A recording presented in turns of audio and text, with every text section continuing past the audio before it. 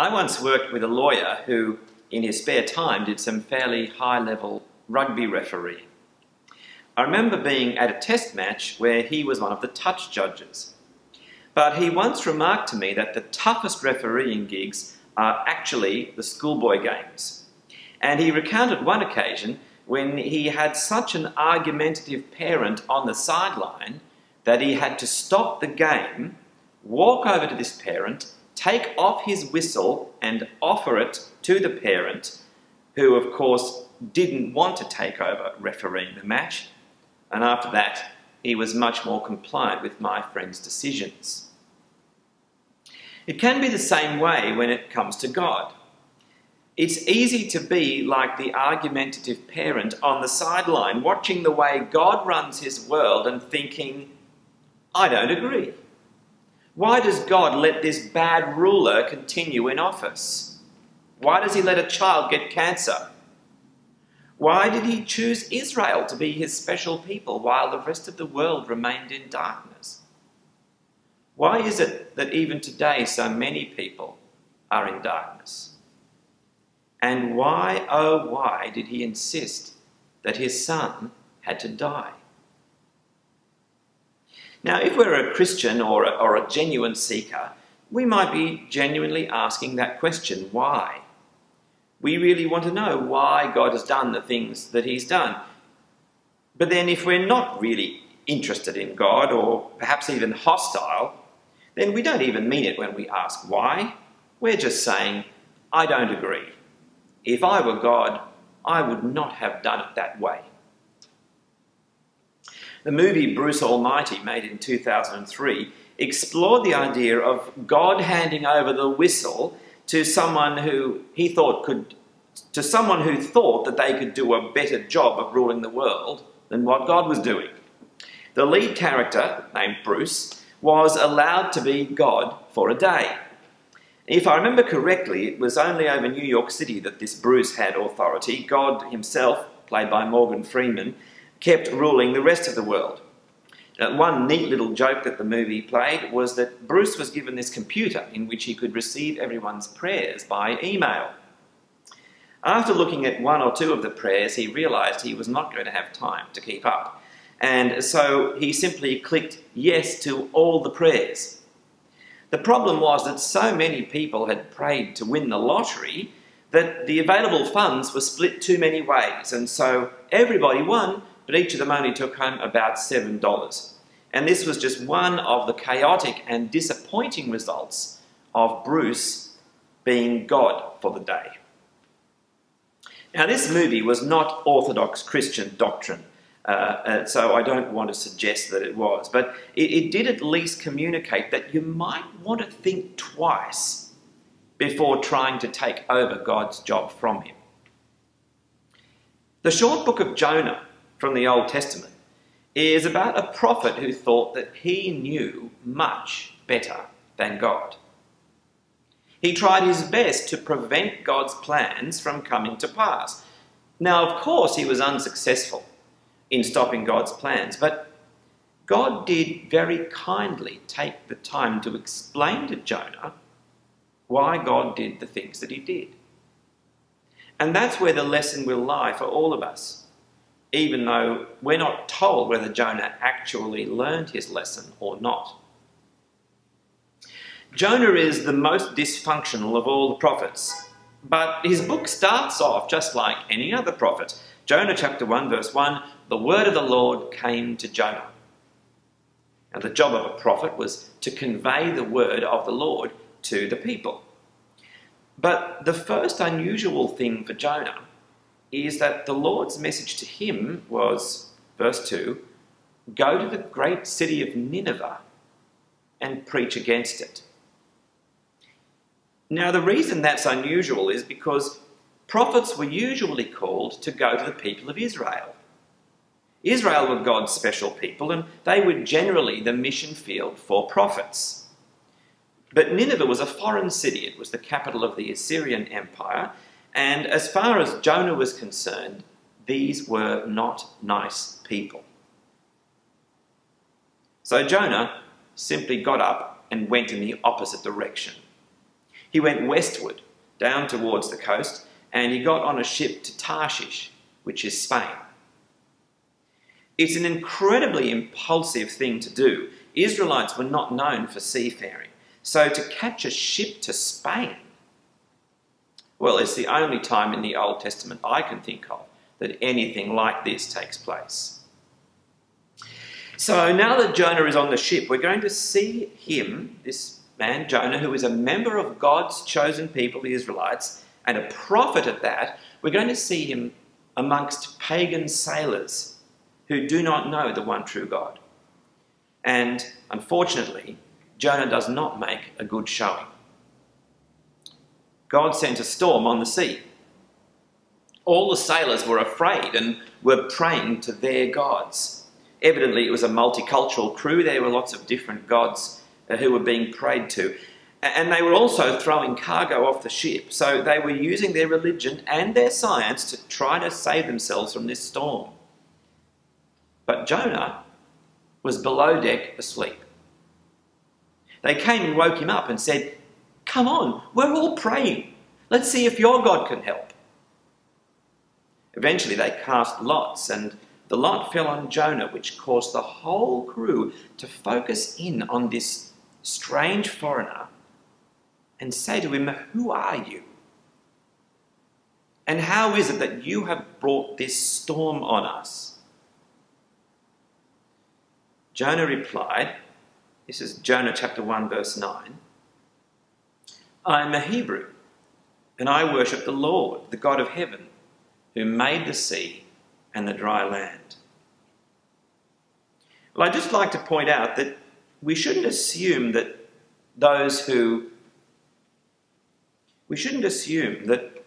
all those other gods that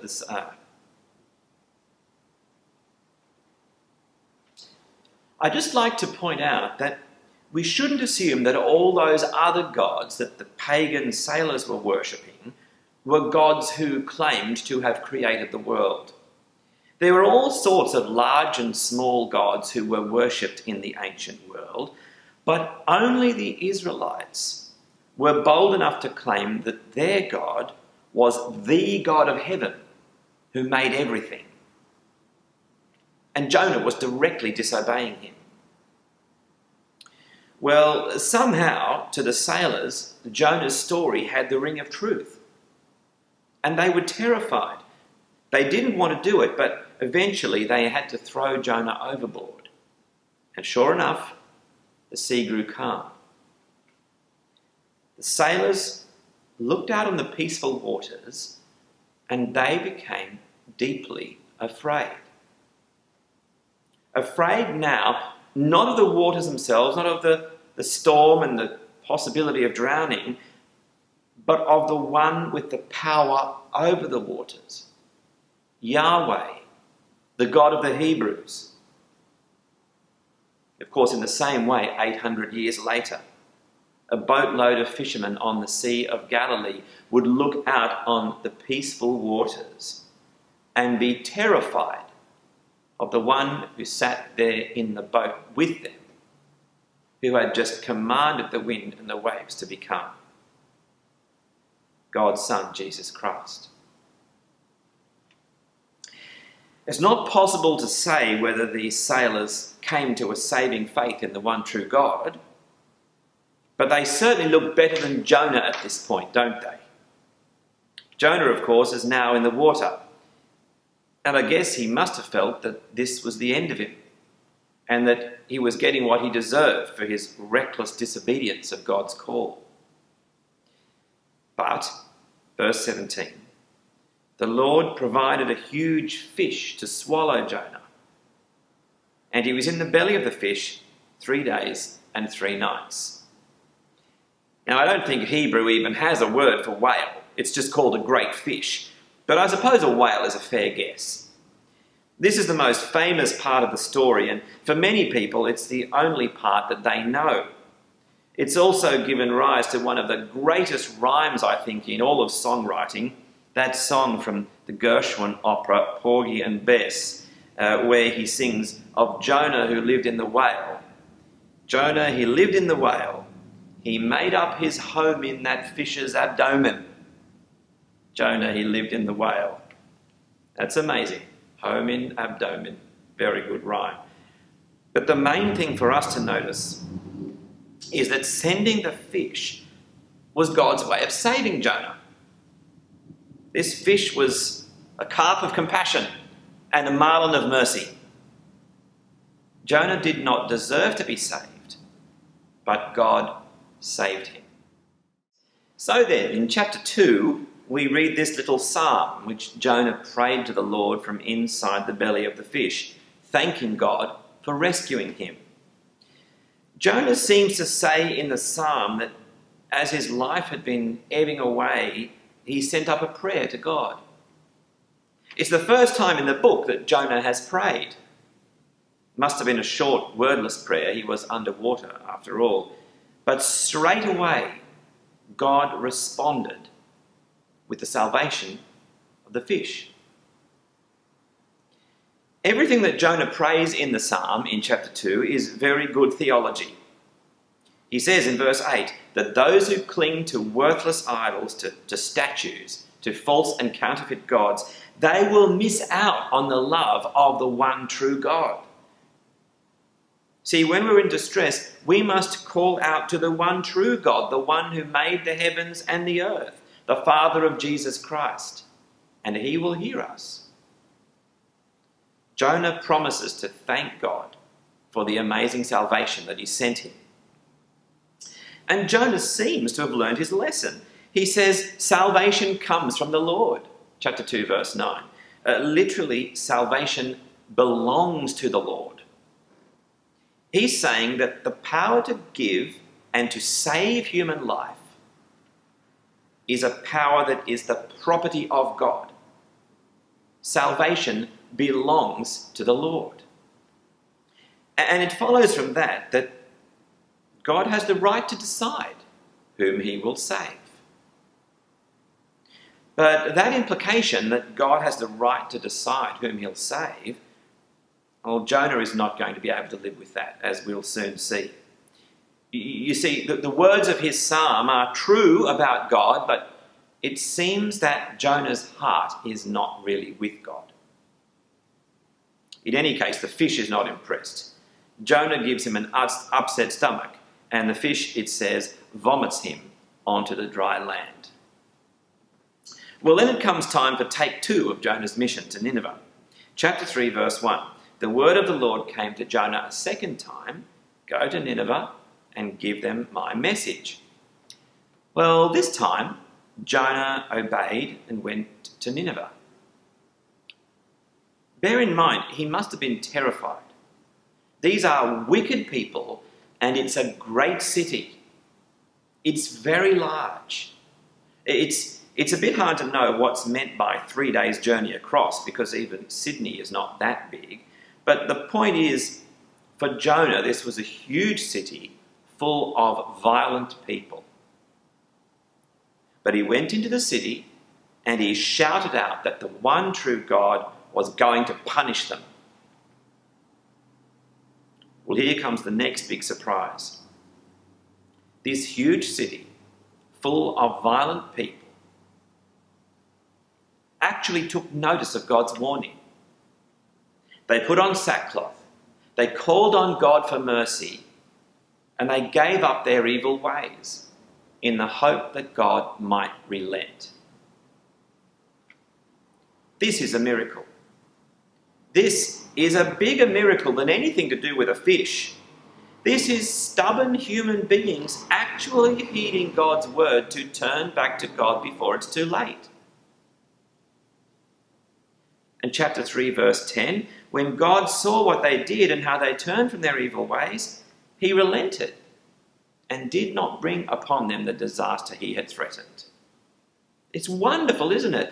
After a false start and a detour in the fish's belly, Jonah's mission is accomplished. But there's another twist. Chapter 4, verse 1. To Jonah, this seemed very wrong. Literally, it says, this eviled a great evil to Jonah. This book is full of greats, you see. There's the great city, the great wind, the great storm, the great fish. And here, the great evil to Jonah was that God had shown mercy. Jonah basically says to God, well, look, I told you so. This is why I wanted to disobey you in the first place, because I knew that you were a compassionate God, and I did not want you to show mercy to those Ninevites. The Lord replied, chapter 4, verse 4, is it right for you to be angry? Well, no reply from Jonah, but what Jonah did then was to go outside the city of Nineveh and sit down to watch it. I think he must have been still hoping that God would rain down fire and sulphur after all onto Nineveh and destroy it. Well, while Jonah was sitting there in the sun, God caused a plant to grow over his head and give him shade. And Jonah was very happy about the plant. It says in verse 6 that Jonah was happy about this plant that was shading him. But then God sent a worm to wither the plant and an east wind to scorch Jonah's head. And Jonah became so angry about losing the plant that for the second time in the book, he says he wishes he was dead. He was an impulsive person, Jonah, wasn't he? I mean, you know, it's just a plant and a case of discomfort in the hot wind. But he is so angry about losing that plant. God's stunt with the plant was, of course, to teach Jonah something. It was to teach Jonah something about compassion. For someone as selfish as Jonah, it was going to have to be something pretty close to home to get Jonah feeling sorry. But he is capable of feeling sorry. He was concerned about this plant. Yes, of course, for purely selfish reasons, but nevertheless, he was sad that the plant had died. And so God said to him in chapter 4, verse 10, you have been concerned about this plant, though you did not tend it or make it grow. It sprang up overnight and it died overnight. And should I not have concern for the great city of Nineveh, in which there are over 120,000 people who do not know their right hand from their left, and also many cattle? When God says that they don't know their right hand from their left, he's of course talking about their spiritual ignorance. These people knew nothing of the one true God. And as a result, they were ploughing headlong into destruction. But God is still their maker. Shouldn't he feel compassion for them? Remember, these people are wicked. But shouldn't he feel compassion on them if they're also ignorant? Ignorance does not excuse wickedness. But ignorance is a reason for God to feel compassion. Thanks to my Bible study group this week, we came to what I think is a really valuable insight. I really think we humans, we can so easily swing from being overly compassionate to being harsh and vindictive, and then back again. We are easily swayed by what's on the surface of things. We're easily swayed by our own prejudices and by our feelings. God, though, is not like us. God is not vindictive. He is not prejudiced. God is compassionate, but he is not ruled by his feelings. He chooses how he will use his compassion. And that is why when we're tempted to think that we could do a better job than God does of running the world, we should resolve afresh to trust God in the way that he chooses to run his world. Because he is just and he is compassionate. But also, let's not forget, he is entitled to rule the world because it's his.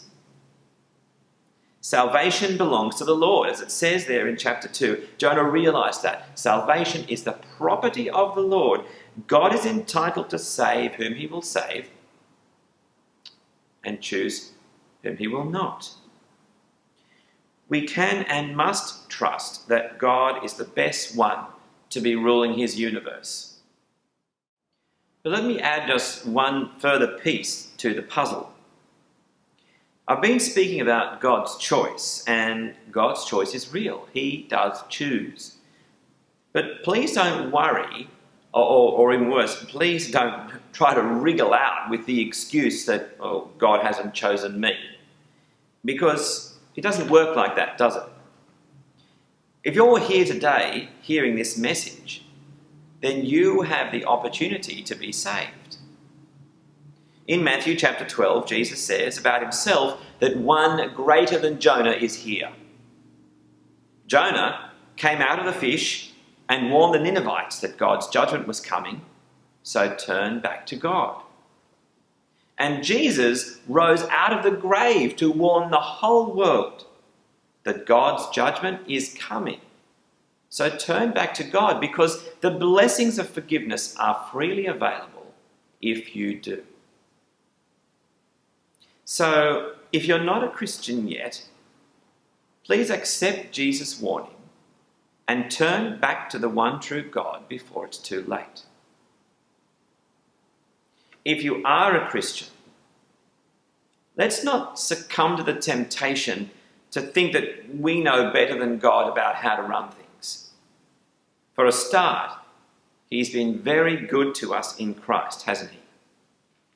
But what's more, God is never vindictive. He is not ruled by his feelings. He is just. He is compassionate. And he is entitled to choose how he will run his world. Let's pray. Gracious Heavenly Father, we praise you because salvation belongs to you. It is your right and your power to save. And Heavenly Father, we thank you for the way you have provided for our salvation through the death and resurrection of your Son. We ask you please to, by your Spirit, enable us to trust you in the way that you run your world, knowing that you are indeed never vindictive, never prejudiced, but rather you are just and compassionate, and you choose whom you will save. We praise you for this in your Son's name. Amen.